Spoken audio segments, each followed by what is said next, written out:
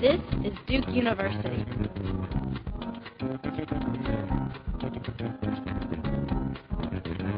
So bipedalism is one of the first, if not the first, sort of defining feature of humans. And we do have some relatively new fossil discoveries that show that this is the first thing that evolves and defines sort of this ape-like thing as being on the human line as opposed to being on the ape line. And the question really is, were we already on the ground and we stood up, or were we in the trees and came down? And we support this idea that bipedalism evolved from in the trees and coming down and then standing up on the ground.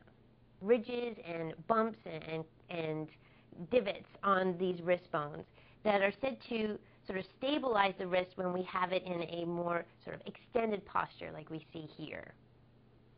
Gorillas are knuckle walking in a different way by using their arms in more of a columnar posture, much like the way elephants move around, so that they actually sort of load one bone on top of the other, so that their joints are sitting sort of directly on top of each other.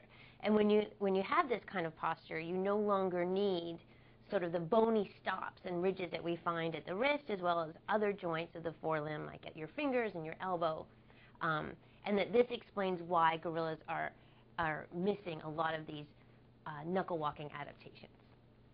The bumps and ridges that we find on the wrist bones that are commonly found in chimpanzees and bonobos, and that we may also find in the human wrist or in fossil humans, are more, we think, are more adapted for life in the trees rather than life on the ground, which suggests that human bipedalism evolved from an ancestor adapted to the trees.